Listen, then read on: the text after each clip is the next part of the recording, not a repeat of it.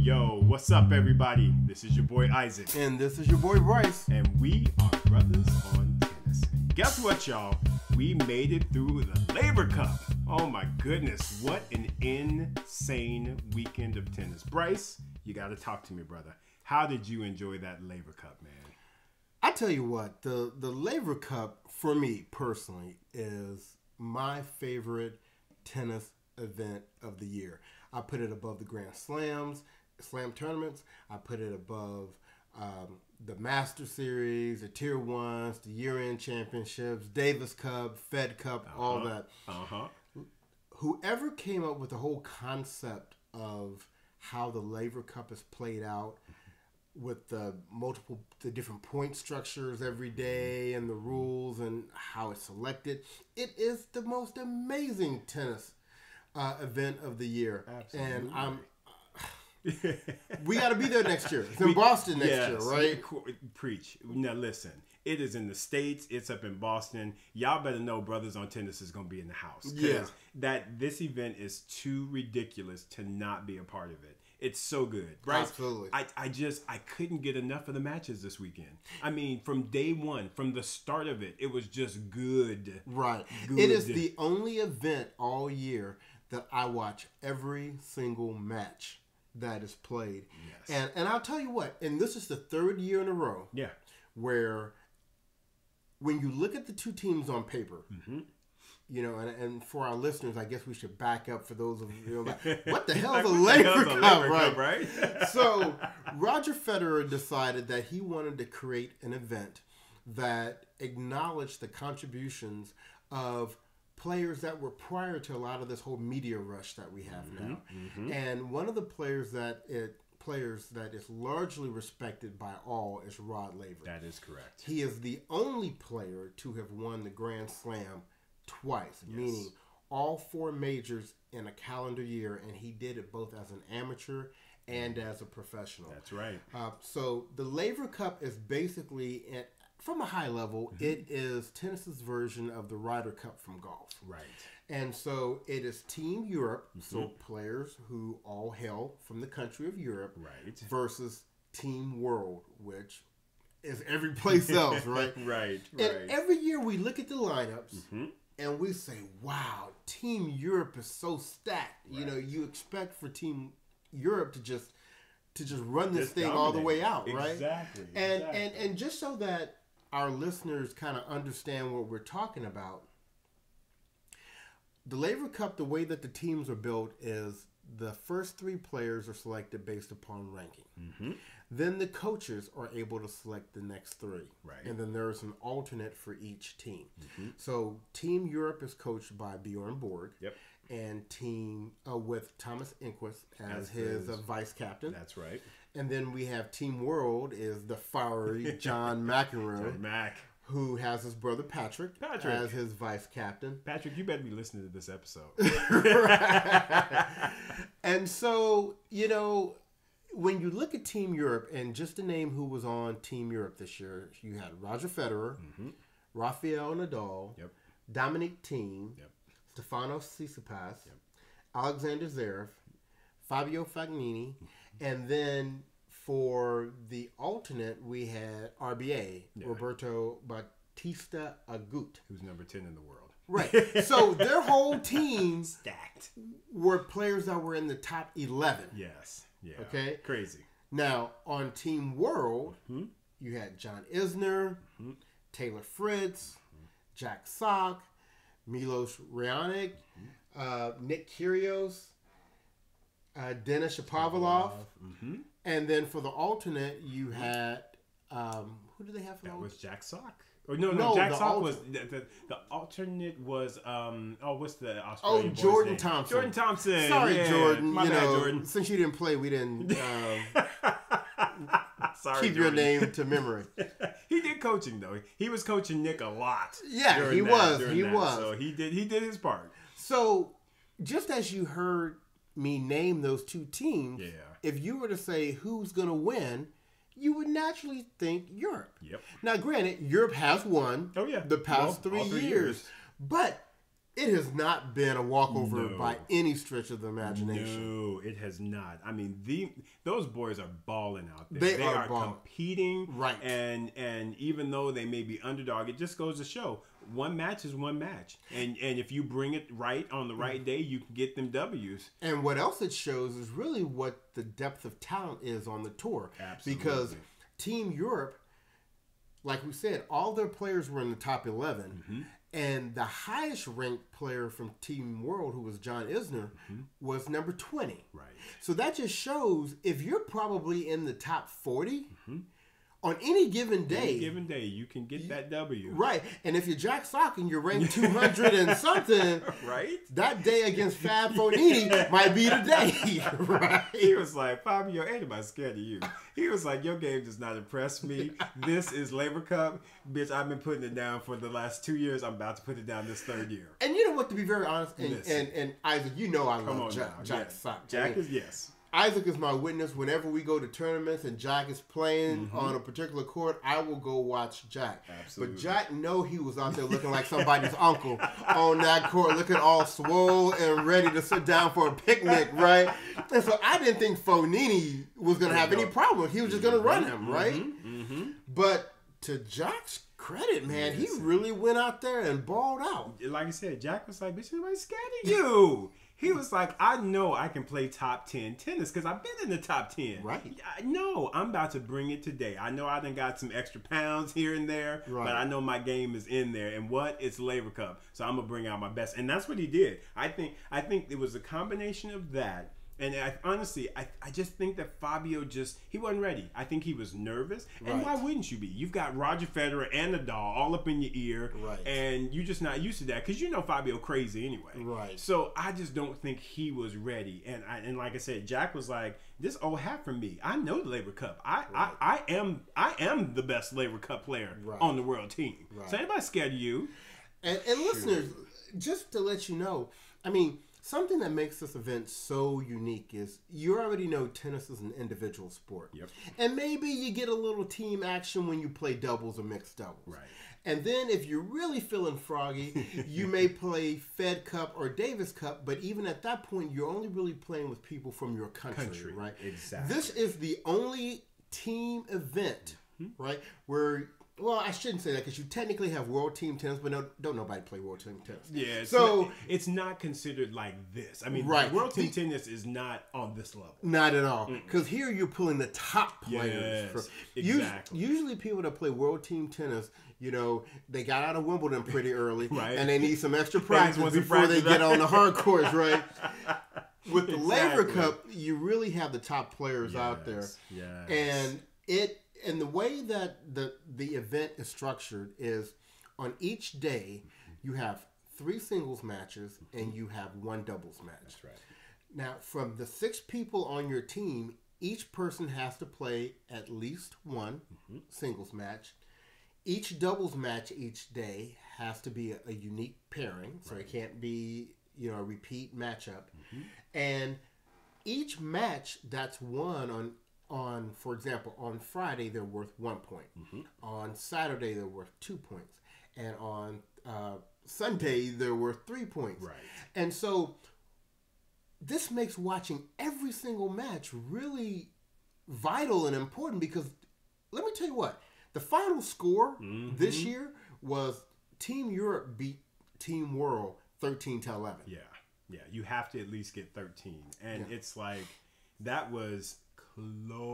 Close. I mean, oh my goodness. Like I said, every match I watched. Every match, which I know you did as well, Bryce. It was so good, y'all. So good. Man. So let's do this, Isaac. Yeah.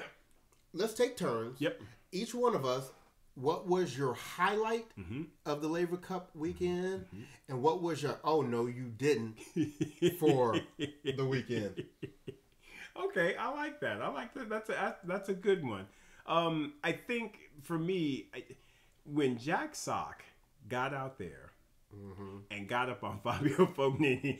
I'm sorry. Because wasn't nobody expected Jack Sock. Right. Because I even clowned on Jack Sock. And Jack, I am sorry. Because I was like, they need to keep Jack far away from the singles. Right. I didn't even know about the rule of them having to play a singles match like you mentioned. Right. And for me, even when I found that out, I was like, okay, Jack's going to take an L, but he'll get it going in the double. So that's all good. Right. It all balances out. He was like, listen, I ain't scared of nobody, Fabio Fognini. I'm about to get up on him. And that to me was really the highlight. And I am so hoping that's going to be a jumping off point for Jack Sock. Me too. Because it just doesn't make any sense that he can play this well in Laver Cup and just can't get his results together for the rest of the tour. I mean, the guy is just uber talented. And I realized, and he even mentioned, oh yeah, I had surgery on my thumb, and so I couldn't play. That didn't keep you out the gym, bitch.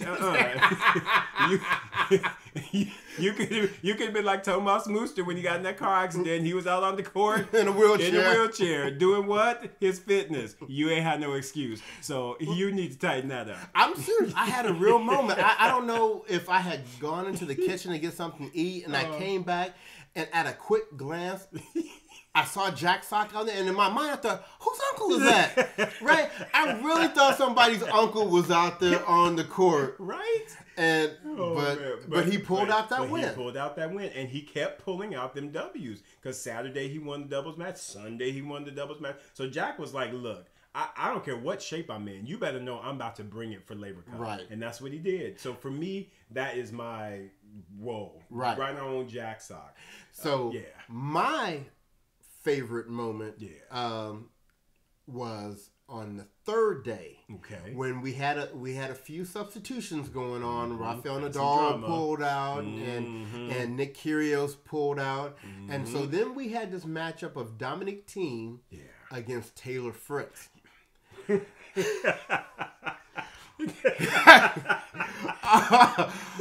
I'm gonna say is Taylor Fritz was like, he looked over at John and Patrick McEnroe. They must have looked like Mary because he was like, I'm going to go get it. I'm going to go get it right now. Oh, my goodness. Props to him. That was a huge win for him. Man. Huge win. Huge. Taylor Fritz was giving them side-eye. He was like, listen, I know we got all this drama going on, but y'all better know I'm about to go out here and I'm about to play. I'm about to get this point. Go get it. Go get it. Yes. Listen, Taylor was like, everybody's scared of you. He's like, ain't nobody scared of you. So I was really proud for him because by all rights, you know, he was expected to lose that match, and he really put them in a position to win, Team World to win after that. Absolutely agree. And so what was the other one? I'm sorry, Brian. Oh, no, you didn't? Yeah, so... What's my oh, no, you didn't moment? Okay, so while you're thinking, I'll give mine. Give yours. That's right. My oh, no, you didn't moment was the very first match. Okay. Shapovalov had 2 match points against... I mean, he had played a great match. And this was, once again, an opportunity to get Team World off to a huge start, right? Yes. They had never won a singles match on day one. That's right. Now, Uncle Sock hadn't played yet, but, you know...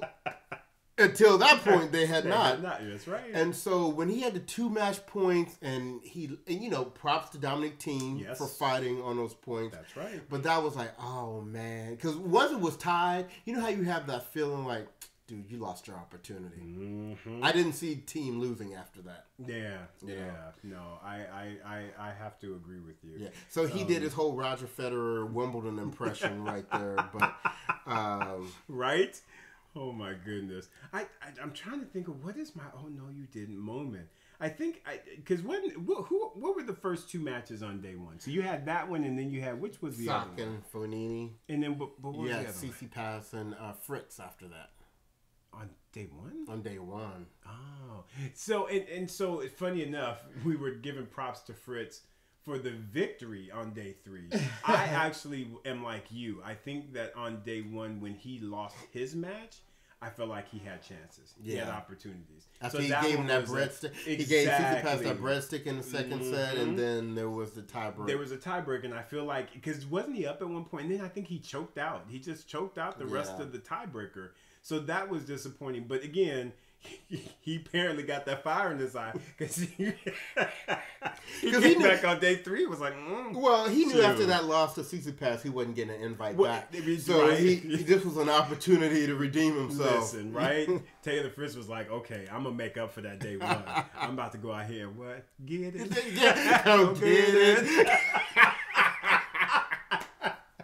Well, I'm telling you. So for you listeners that not only may have missed Laver Cup this year or maybe have missed it the 2 years prior to that, do not miss it next year. Don't do it. It's going to be back on U.S. soil. Yes. It's going to be in Boston. Yes. And if you can't get there in person, every single match is televised. Yes, it on the is. tennis channel. That's right. And watch it. Watch it. If you can't be there in person like Brothers on Tennis will be, you gotta watch it, because I'm trying to tell y'all, it is like Bryce said, it is the best tennis event on the calendar. It is by far. It's so good. Whoever, like you said, whoever came up with it, brilliant. Kudos to you, because you did it right. And mind you, of course, we got to tighten up some of the rules. And all that drama that kind of went on, because, and those who watched kind of may know about it. But unfortunately, Rafa had to pull out on day 3, and that kind of threw off the schedule. And World was supposed to have the advantage of selecting the lineups, if you will, on that day. So let's talk about that for a second. Let's go into that. So there is another part of the process here is that with the lineups, the 3 singles matches each day and the 1 doubles match. Yeah.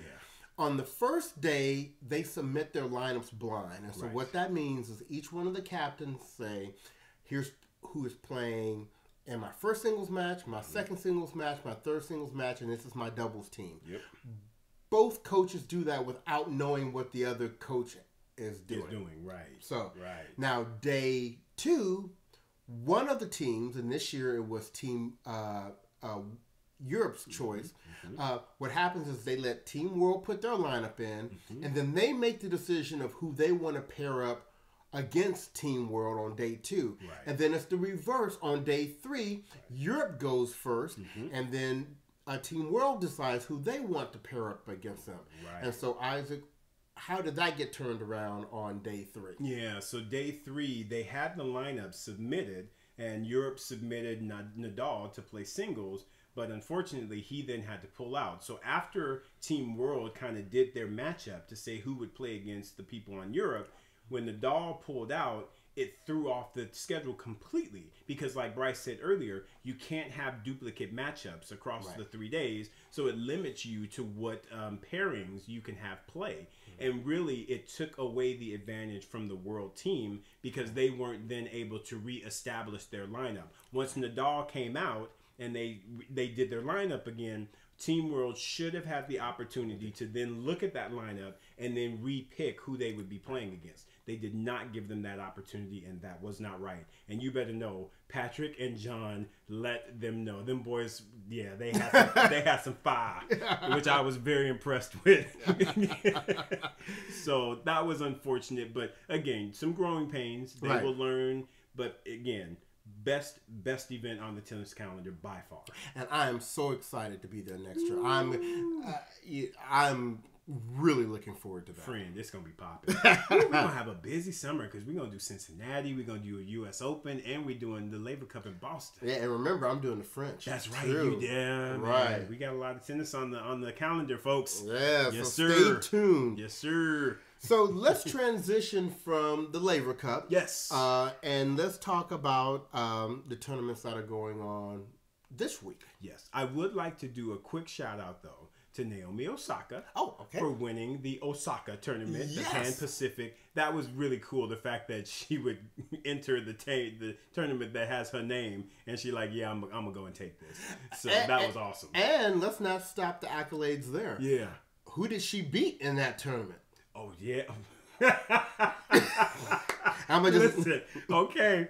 So on Brothers on Tennis 102, which y'all need to listen to, we were talking about the fact that Putin Sava ain't scared of Naomi Osaka. Well, Naomi Osaka was finally like, you know what? Listen, I'd have had enough of you. I'd have had enough. Brothers on Tennis that commented on this. I'm done. And she put them things on her too. She was like, I'm going to make you twist your ankle out here. Right?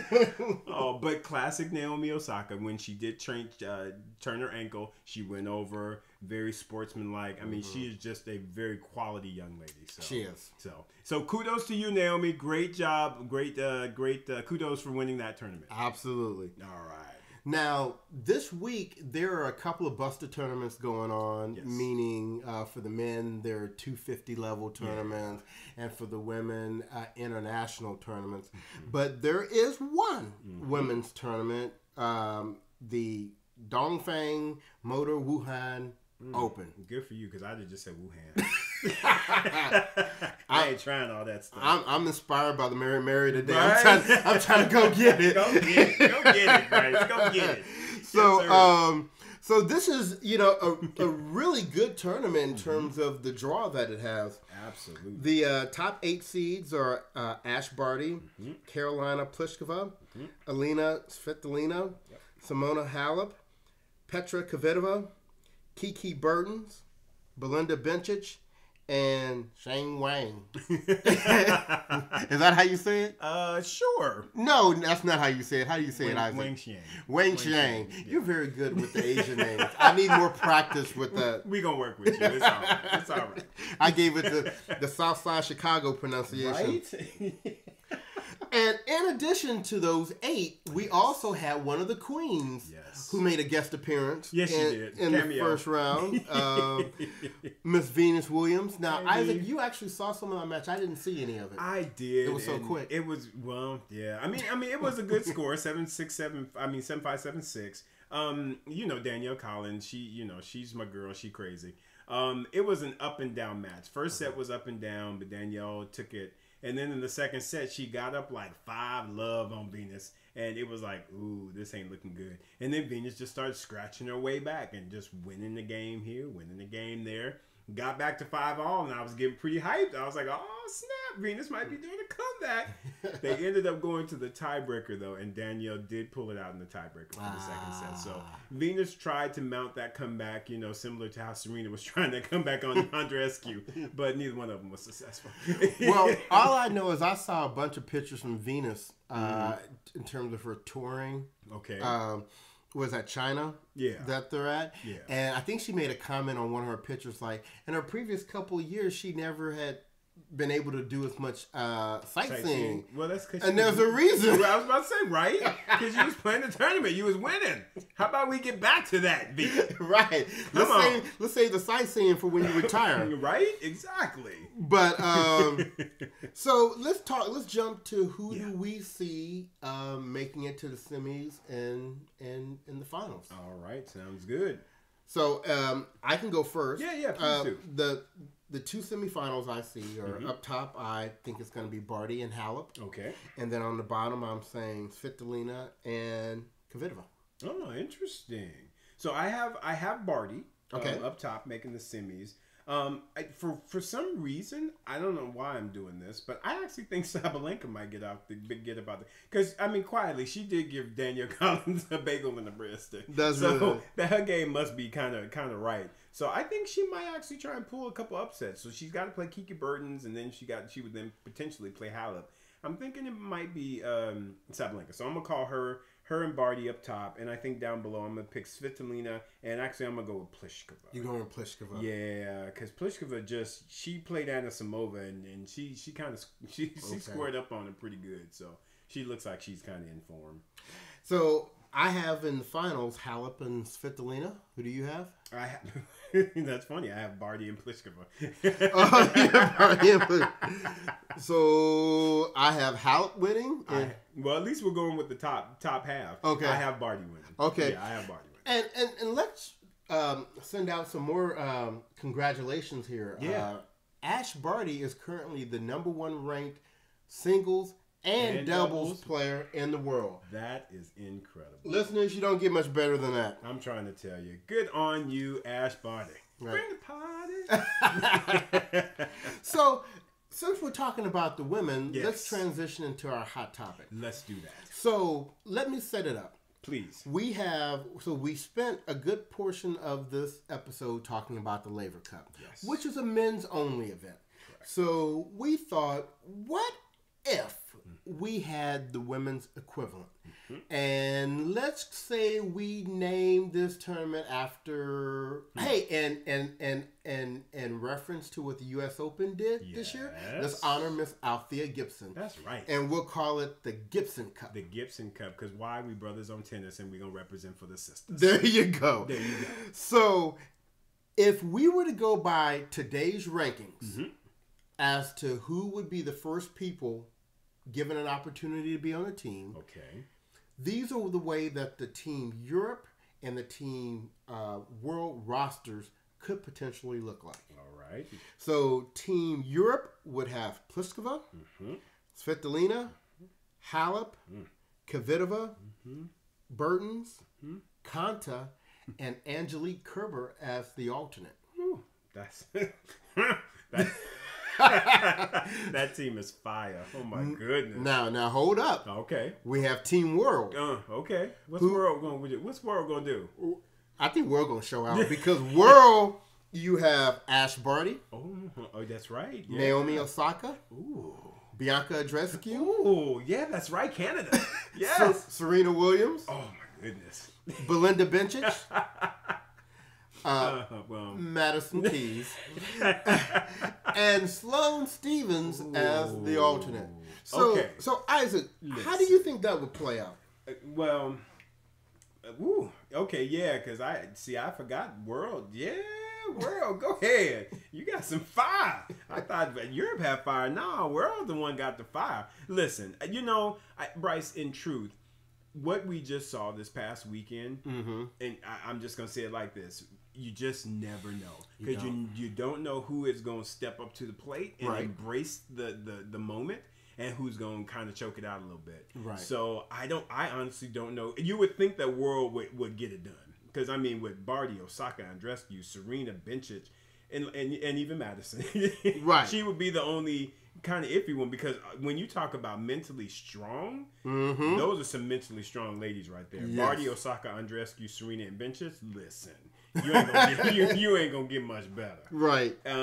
So I would say World would definitely go into that with the advantage, but again, you just never know.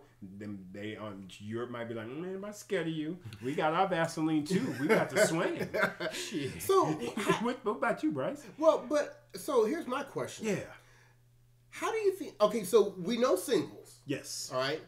When you look at these players, what do you think about doubles? Though? Well, but you just said it. Ash Barty's number one double player in the world. You play her with anybody, especially like a Serena. Oh my goodness, they will clown on them Europe folks. Right. They will clown, dude. Oh, yeah, but you can only do one though. Right. You could only do one. But so Barty would have to play with somebody. Well, I would assume Andreescu would be a good doubles player. Yeah, you would think so. Even though she got all the shots. And we know Bencic has played mixed with the Roger and Hopman Cup. That's exactly right. So, yeah, that would be my three doubles. Keys right with that serve. True. Yeah, she when it's on. But yes, you're exactly right. Yeah, man. But again, Europe, I think they would still do some things though. I think they would still have because Kiki Burns is a good doubles player. He can play some doubles. Yes. Fed Cup, Kvitova and Pliskova, they've won it like 19 times. That's true. They must be doing something right on that squad. Right. So, you just never know, man. Listen, y'all, we need to get this Gibson Cup going. Right. Kat Adams, are you listening to us? Come on, Kat. You need to come on and make this happen for us. This would be a big money maker for the WTA. Right. And you know what? Something, you could even throw it in the same week as Laver Cup. Have them alternate days between men and women, make it a full week event, one location. Preach, Bryce. Preach. I'm just trying to say, somebody need to come hire me. Brothers on Tennis, hey, trying to help y'all out. Bryce, I love that idea. I absolutely love that idea, and they need to jump on. Right. So, listeners, if you have any thoughts about which team you think would win in the Gibson Cup between Team Europe and Team World, go to our website and let us know. We're at www.bruthasontennis, and that's BRUTHAS on tennis.com.